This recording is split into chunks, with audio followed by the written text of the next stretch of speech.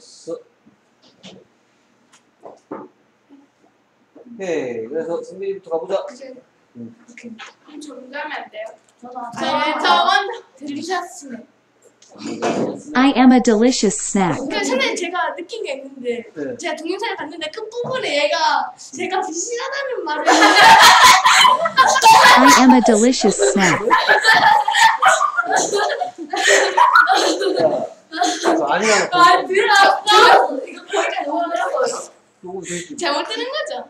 자, 그다음에 그래서 난 달콤하고 차갑다. I'm sweet and cold. I'm sweet and cold. I am sweet and cold. 오케이. 그다음에 나는 바닐라와 초콜릿과 같은 다양한 맛으로 나옵니다. I come in various flavors like vanilla and chocolate. 그렇죠. 다시 I come in various taste. I come in various flavors. I come in various flavors like vanilla and chocolate. like vanilla and chocolate. I come in various flavors like vanilla and chocolate. 오케이. 그래서 나는 컵이나 콘으로 나와요. 저요? 예. I come in a cup or cone. 그렇죠. I come in a cup or cup. I come in a cup or cone. I come in a cup or cone. I come in a cup or cone. 오케이. 그 다음에 넌 나를 혀를 사용해서 하른다. You lick me.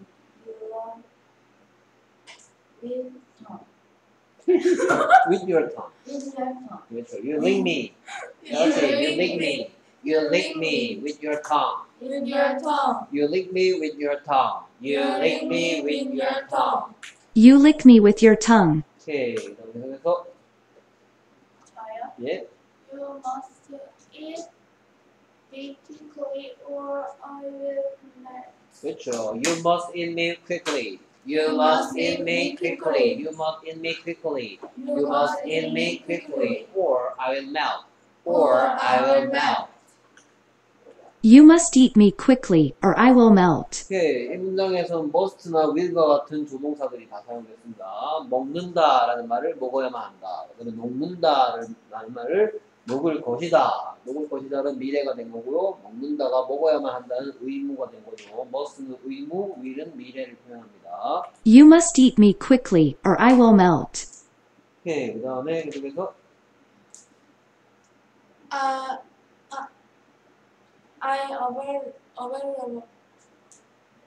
잠시만요. I available. 그럼 자꾸 책을 보는 것 같은데. 제가 안 봤습니다. 아닙니다. 발음이 제가. 괜찮아. 발음은 I 나중에. available at many stores.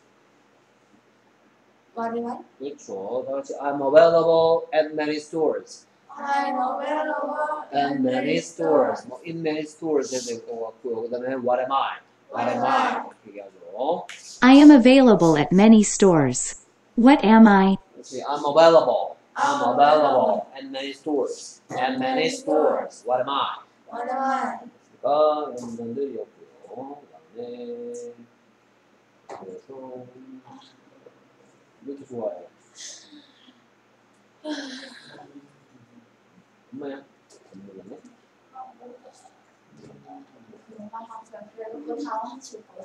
오케이. 그 다음에 준비 잘했구나? We use glue to stick the broken pieces together. 오케이. 우리가 사용했습니다. We use 접착제를 glue 붙이기 위하여 to stick 무엇을 the broken pieces together. broken pieces가 뭐예요? broken pieces. 부서진 조각. 그렇죠. 부서진 조각들. stick은 막대기. 막대기라는 뜻도 있는데 여기는 하다시면 스티커가 뭐죠? 스티커. 붙이는 거죠. 그래서 stick 하는 붙이다? 하다시로서 그렇죠. 붙이다에 붙이다.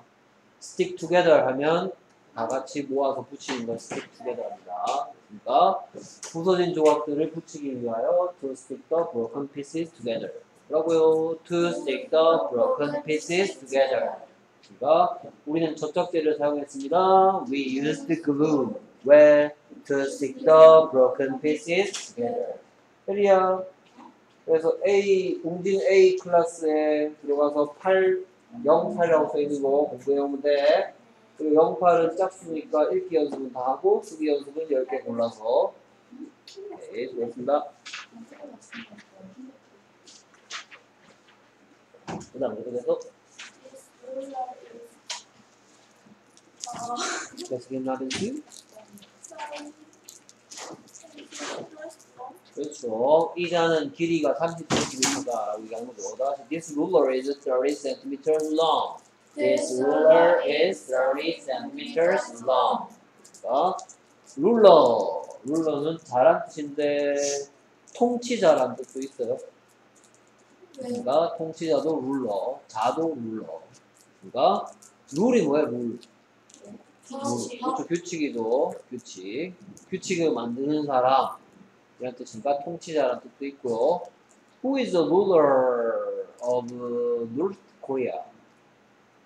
김정. 그렇죠. 김정은 is the ruler of the North Korea. Who is the ruler of the USA? 트럼프. Trump. So who is the ruler of Korea? Who is the ruler of 어디 아까? 대전이 어렸어요. 계속해 주시면 안 돼요? 별로 없네. 미국밖에 모르는데. 아는 나라 별로 없네. 영국은 지금 바뀌고 있고. 중국도 모르겠어요. 중국 알잖아. 아니 몰라요. 누구예요? 중국 몰라? 네. 시진핑. 시진핑. 시즌? 시진핑. 시즌. 시진핑 처음 들어봐요? 네. 아, 그렇군요. 오케이. The ruler is, this ruler is 30 centimeters long.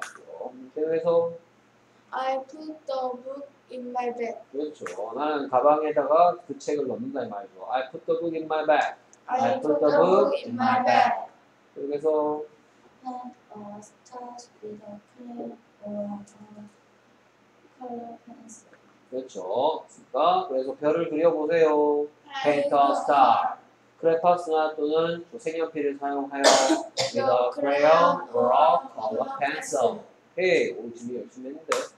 그래서 She's writing her name on the paper. 그렇죠. 그녀의 이름을 쓰고 있는 중이다. 종이 위에 이 말이죠. She is writing her name on the paper. She is writing her name on the paper. 오케이. 그래서 Can you make a plan with color paper? 그렇죠. 컬러 페이퍼가 그래서 뭐였어요? 색종이. 그렇죠. 너는 비행기 만들 수 있니? Can you make a plane? 뭐를 가지고서 with color paper. 오케이. 그다음에 그래서 그렇죠. 난 매일매일 일기를 쓴다 이 말이죠. 다시 I write my diary every day. I write my diary every day. 오케이. 열심히 하는 거 한번 했고요. 여기부터 한번 볼까?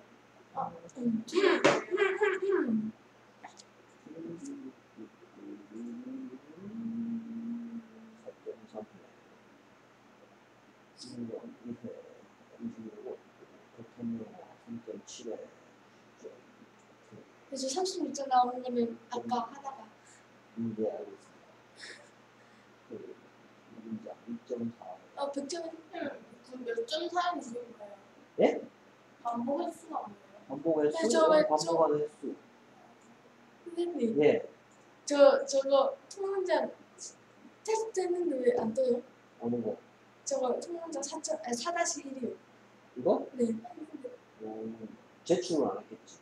했는데? 네? 제출 안 됐나? 아 그런가?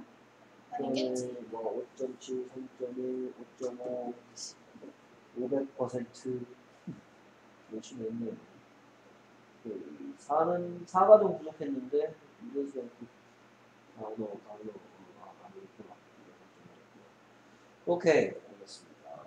그리고요 계속해서 패턴 영어 1로 돌아왔어요. 45까지 가고 자 왜? 기억이 대통령 몇 가지 가야 돼요? 그러니까 45까지 하면 한 바퀴 돈 거야. 다시 그럼 1번. 얘들은 몇 번째예요? 얘들은 이제 두 번째 되겠네. 그러니까 뭐 한 1년 정도 걸립니다. 한 바퀴 되겠네. 오케이. 그래서 네가 다시 돌아와서 좋다. 아, 누구 차례지? 지인 차례인가? 네. It's nice to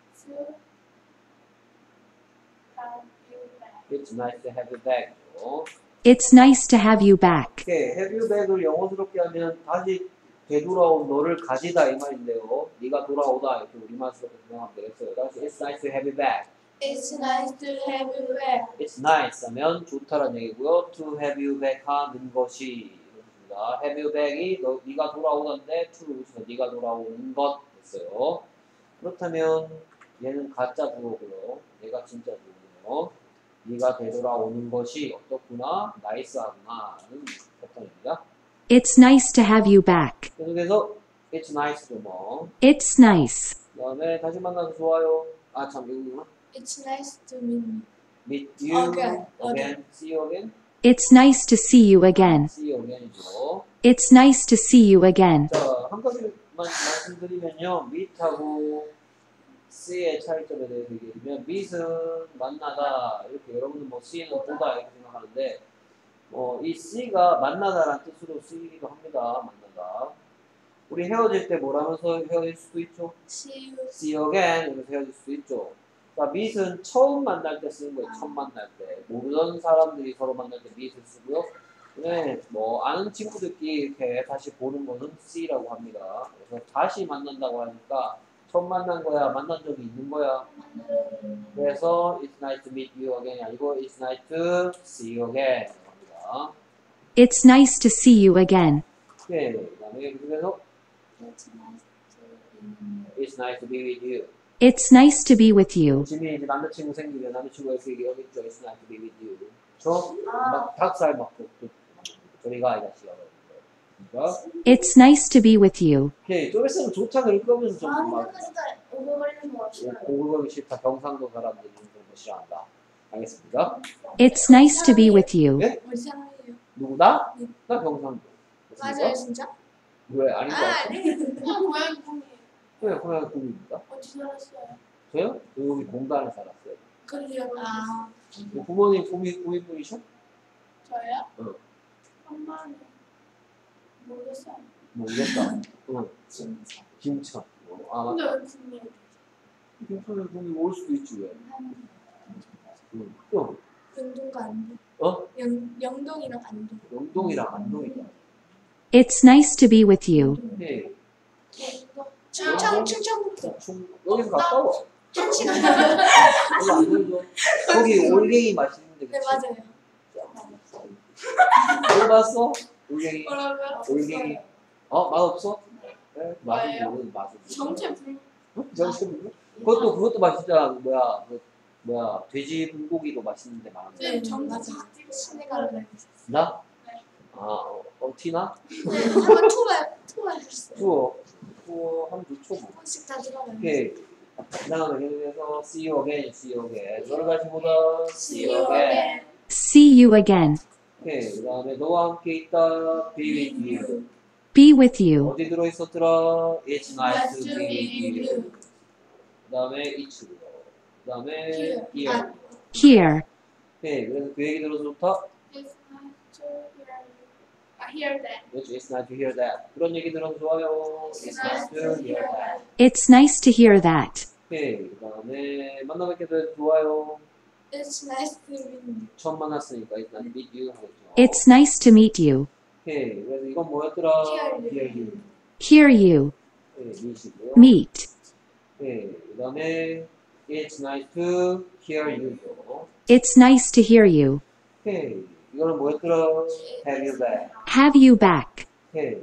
끝내고 그 다음에 갔고요. 그 다음에 체크하도록 하겠습니다.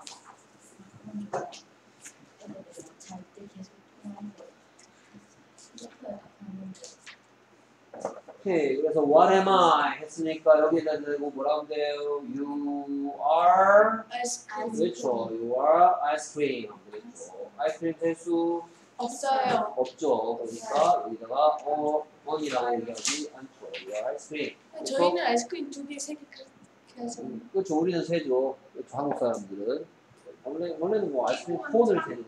콘을. 그러니까 바를 세라. 답은 2번이죠. 그러니까 1번. 안송모. 그러니까 2번이라면. 아니에요. 1번이에요.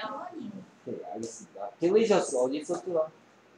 I am delicious. I am a delicious snack. 참 있었죠. 치사. 그렇죠? 그 다음에 sweet 어디 있었더라? I am sweet and cold. 어는 필요 없죠. I am sweet and cold. 그래. various 어디 있었더라? I come in various flavors like vanilla and chocolate. 여기까지 갔네요. cold 어디 있었더라? I come in I come in a come cup or or come. 그렇죠. lick 어디 있었더라? you You lick me lick me. quickly. You lick me with your your tongue. You lick me with your tongue. 뭐라고요? You lick me with your tongue. 그러니까 벨트 어디 있었더라? You 빨리 먹어야만 하는. You must eat me quickly or 그렇죠. I will now 있었죠. You must eat me quickly or I will now. 그다음에 available 어디 있었더라? I am available in many stores. What am I? 그렇죠. 그러니까 오케이. 그래서 you must eat me quickly or는 뭐뭐 해야 한다. 그러지 않으면 must고요. or는 그러지 않으면 이거 가겠습니다. 같이 you need money. You need money. Do you ask your friend or your parents? Do You ask your friend or your parents? You should only borrow money from your parents. You should only borrow money from your parents. Why? Why? You may not be able to pay back the money on time. You may not be able to pay back the money on. You may not be able to pay back the money. You may not be able to pay back the money on time. on time. 오케이. 골치 아픈 문장이죠. You may not be able to pay back the money. You may not be able to pay back the money. You may not be able to pay back the money. You may not be able to pay back the money. You may not be able to pay back the money. You may not Be able to pay back the money. You may not. be able to pay back the money. 그렇지. You may not. 노래하듯이. You may not be able to pay back the money. You may not be able to pay back the money. You may not be. You may not be able. You may not be able to pay back the money. You may not be able to pay back back the money. You may not be able to pay back the money. You may not be able to pay back the money. 그렇죠, 잘하네. 그쵸? 그려.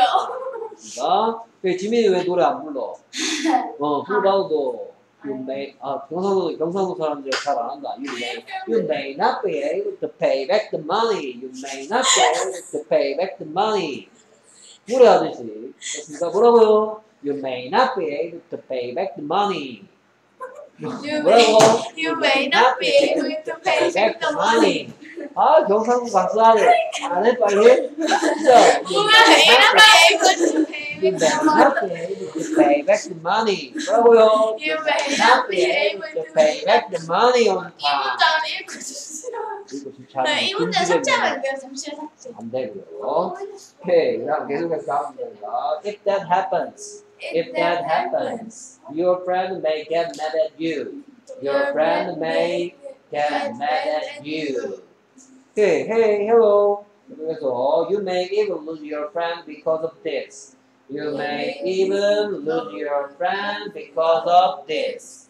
But your parents will understand and wait until you can pay them back. But your parents will understand and wait until you can pay them back. 난이도가 좀 있어 보이죠? 오케이, 그래서 얘기할 거 money, ask에 대한 얘기 좀 할까요? ask에 대해서 ask의 뜻이 뭐다라는 거. 여러분들 ask의 뜻을 뭐로 알고 있을 텐데 그 뜻으로 하면 좀 어색할걸요? 네, ask의 여러 가지 뜻과 여기에서 의미 살펴보겠고요. 그 다음에 should에 대한 얘기 해야 되겠죠? should. 바꿔 쓸 수 있는 게 뭐냐? 바꿔 쓸 수 있는 게 뭐냐? 오케이, 그 다음에 바로 반대말 하겠죠. 바로의 반대말이 뭐냐? 바로의 뜻과 반대말. 그러면 why? You may not be able to pay back the money on time. may에 대한 얘기 해야 되겠죠? 그 다음에 be able to에 대한 얘기도 할 거고요. 네, payback에 대한 얘기도 합시다. That happens에 that에 대한 얘기 좀 해야 되겠네요. That happens. Your friend may get mad at you. get에 대한 얘기 좀 해야 되겠죠. get 뒤에 무슨 시가 오느냐에 따라서 get의 뜻이 이 뜻도 되고 저 뜻도 된다는 얘기겠죠.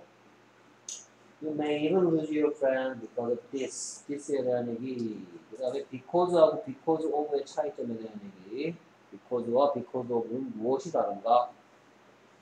But your friend will understand and wait until you can pay them back. Okay. until에 대한 얘기 좀 할까요? pay them back, pay back도 나오네. them에 대한 얘기.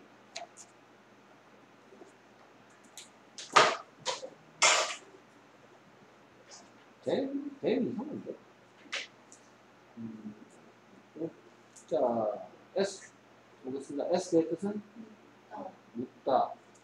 그러면 그 뜻대로 하면 do you ask your friend or parents의 뜻은 do you ask 너는 물어보냐? 누구한테? 친구 또는 부모님한테. 그러니까 여기 물어보다가 아니고 뭐다? 그쵸. 요청하다, 부탁하다. 그러니까 여기는 묻다가 아닙니다. 묻다, 질문하다 라는 뜻이 어색하고요. 궁금해서 물어보는 게 아니고 좀 해주세요 라고 뭐하다, 부탁하다, 요청하다는 뜻입니다. 이건 Do you ask your friend or your parents? 오케이. 그 다음에 should의 뜻이 뭐예요? 그렇죠. 뭐뭐 해야만 한다죠. 뭐뭐 해야만 한다. 오케이. 그렇다면 이거 어디서 비슷한 거 비슷한 건데? 그렇죠. must하고 똑같지는 않고요. 비슷한 뜻이다. You must only borrow money from your parents. 오케이. 그 다음에 borrow에 대한 얘기. borrow 뜻은 뭐예요? 빌리다. 그럼 반대말은? 그렇죠. 반대말 여러 가지로 생각해 볼 수 있는데 그렇게 나오니까 알겠습니다. 그러면 일단 빌리다의 반대말이 갚다일 수도 있죠. 네. 그렇죠. 그럼 갚다면 borrow의 반대말은 뭐다? 그렇죠. payback이고요. 네. 그 다음에 빌리다의 반대말은 또 뭐일 수도 있어요? 다시 주다. 빌려주다 수도 있죠. 이게 돌려주는 거죠. payback이.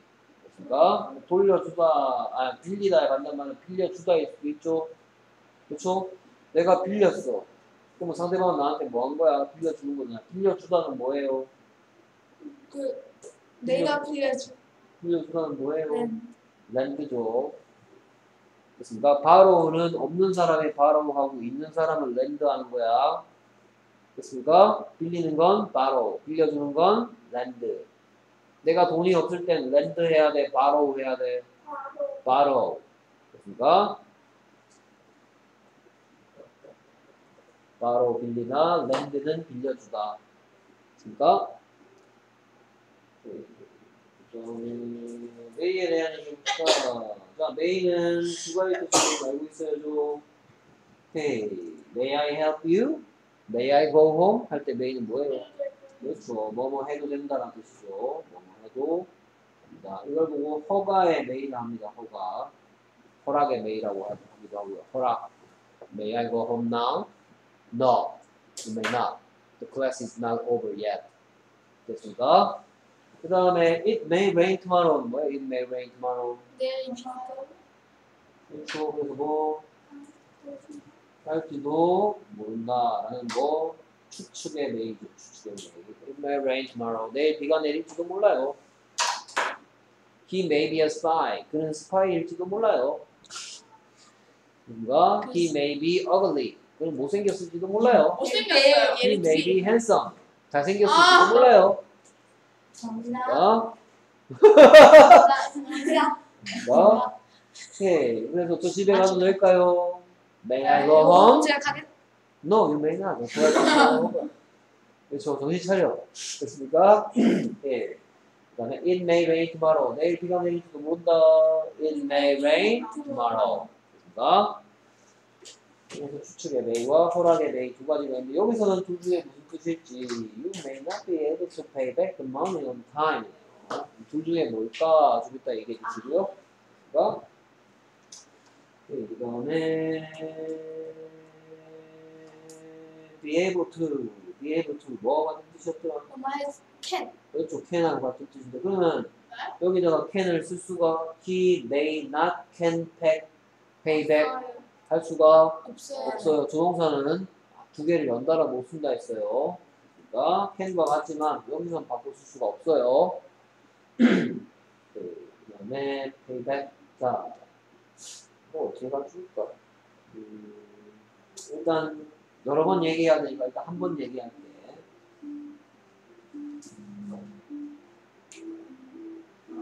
집어 올리다가 뭐였다? 집어 올리다. pick up. 그쵸, pick up.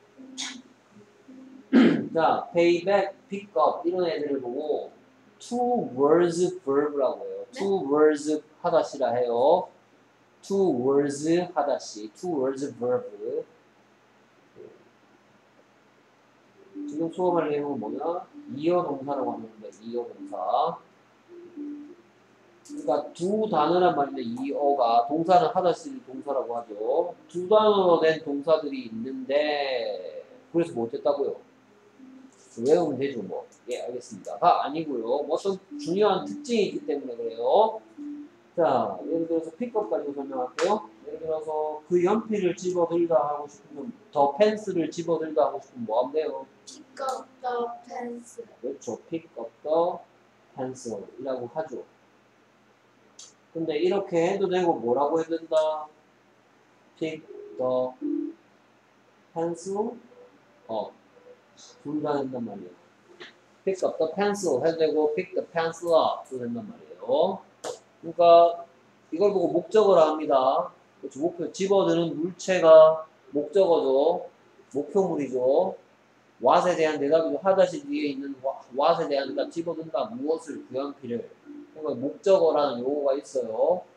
근데 이어 동사는 목적어를 pick up 뒤에 넣어도 되고 두 단어로 되어 있으니까 분리도 되겠죠. 그 사이에다가 끼워 넣어서 pick the pencil up도 된단 말이에요. 그런데 the pencil 안만 길어봤죠? 안만 길어봤죠? 뭐죠? it이죠. 그렇죠? 그럼 it으로 바꿨을 때는 pick it up, pick it up 밖에 안 돼요. pick it up 밖에 안 되고 뭐는 안 된다? pick up it. 그렇죠. pick up it 하면 안 돼요. 됐습니까? 오케이. 그래서 대명사로 바뀐 경우에 반드시 다리 사이에다가 끼고 놔야 된다. pick it up, pick it up. 그럼 왜 그러느냐?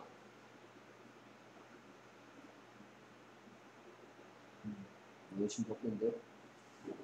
왜 그러느냐? 선생님 따라해보세요. pick it up, pick it up. pick it up, pick it up. pick up it, pick up it. pick up it, pick up it. pick it up. pick it up. 이제 왜 그런지 알겠죠? 네. 됐습니까? 왜 그런지 알겠어요? 아니요? 이런 규칙이 왜 생겼는지 아직 모르겠어요? 그럼 더 따라해. pick it up, pick up it, pick it up, pick up it. 모르겠어요. 아직 왜 이런 규칙이 생겼는지. 알겠습니다.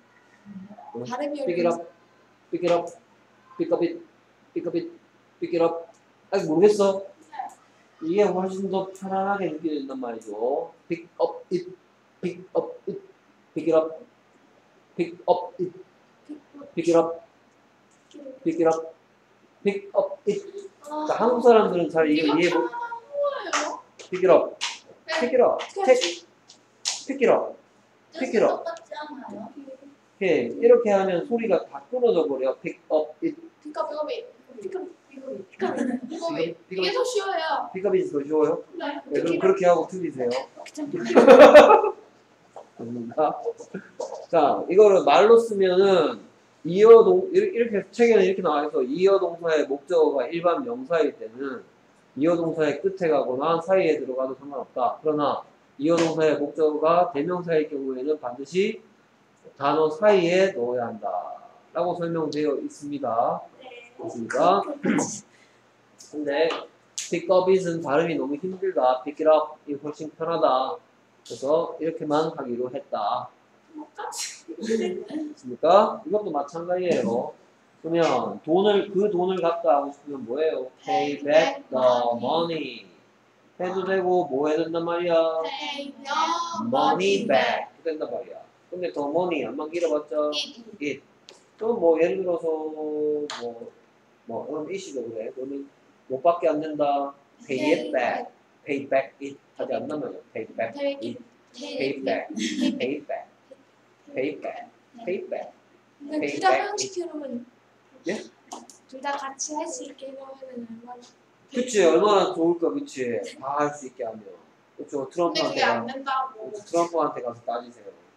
그러니까 그러니까 그래 한번 집에 가면 가정법을 쓰면 가정법 네. 그러니까 진짜 가정법 그러니까 현실이 아닌 거 아니고 그러니까, 뭔데? 그러니까 이런 가정하는 거야 예측 그렇죠. 예측 같은 거 그러면 이런 규칙 같은 거 안 해고 그냥 마음 편하게 쓰면 나 되는 그치 웬일이냐? 그러니까 그러면 이런 규칙을 가르쳐주는 이유는 학교 선생님들이 이제 이렇게 해놓고 맞냐 틀렸냐 물어 가서 한단 말이죠.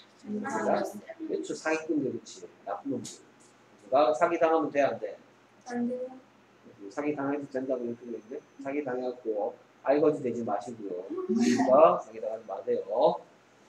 오케이. 그러면 뭐 them 이런 것도 대명사죠. 네. 그렇죠. it이나 them 뭐 이런 것들도 다 대명사죠. 그래서 마지막에 보면 뭐라 그래요? You can pay them back 나오죠. 대부분 페이백 되면 더 쉽잖아요. Pay them back. Pay back them. Pay back them 해봐. Pay back them. Pay them back. Pay them back. 어느 게 편해? Pay them back. 잘 모르겠습니까? 오케이. 저희 소화시키는 과정이 배운 거예요. 소화시키는 과정. 그러니까 자, 페이백에 대한 얘기 해주고 그 다음에 대세에 대해서는 좀 이따가 내용 하고 나서 얘기해 주세요. 대세에 대한 얘기. If that happens, your friend may get mad at you 이렇게 돼 있잖아요. 그러니까 그 다음에 대세에 대한 얘기. 자, mad의 뜻이 뭐예요? 미친. 미친도 되고 뭐예요? 자, mad는 미친이란 뜻도 있지만 여러분들 미친이란 뜻으로 많이 쓰지만 그것보다 훨씬 더 유튜브 화난 그러니까 화난 very angry의 뜻이야 mad가 very angry 그러니까 매너 모드 그러니까 very angry 자 그럼 mad가 무슨 시예요? 어떤 시죠? 그럼 get 뒤에 무슨 시니까? 어떤 시니까 get mad의 뜻은 뭐예요? 점점 하나가 그래서 점점 화가 난다라는 하다시가 된 거죠. 뭐로 바꿔서 그 뜻이 거기 똑같아? 그래서 become 그렇죠. 그러니까 become이나 be로 바꿔서도 같은 뜻이죠. be mad 화난다. become mad 화가 난다. 그 다음에 because하고 because of의 차이점을 얘기하겠습니다.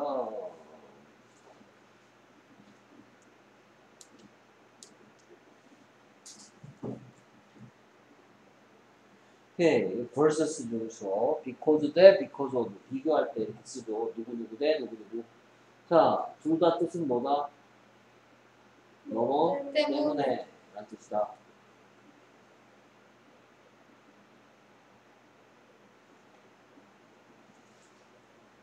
둘 다 뭐뭐 때문에 라는 뜻이지만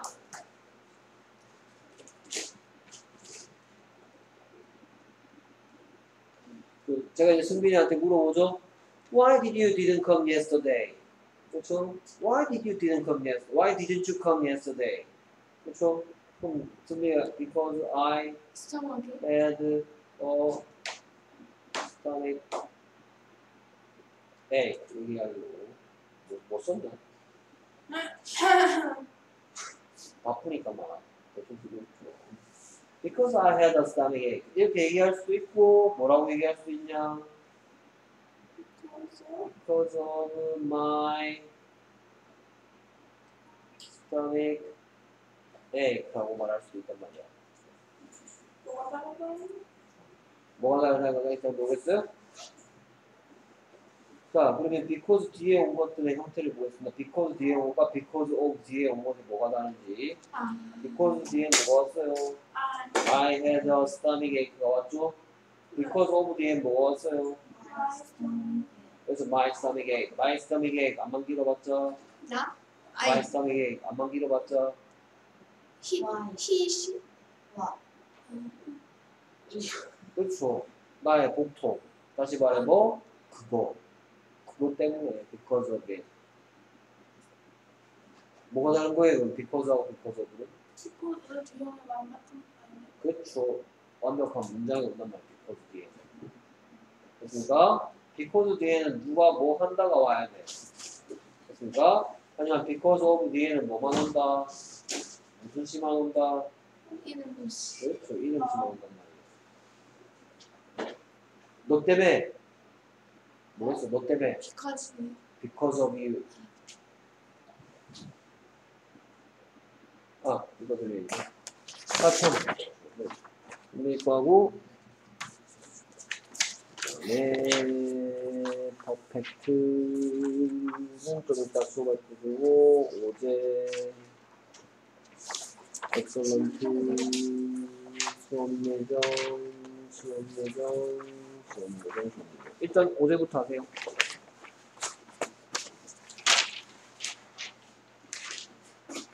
오케이. 됐으니까 오늘은 설명만 하고 끝나겠네.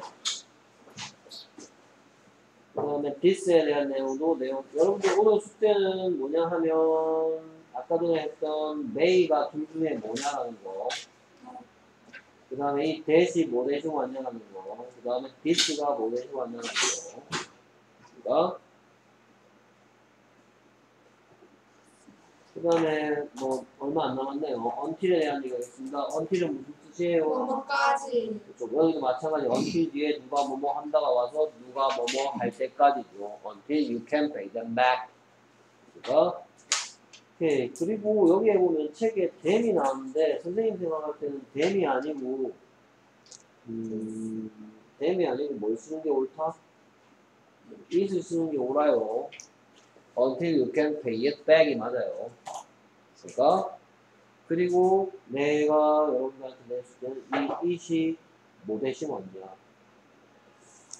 그러니까 true라고 써놔야 될 수도 있고 it이 옳고 이 it은 뭐 대신 왔냐라는 거. 그러니까 오케이 여기까지 됐습니다.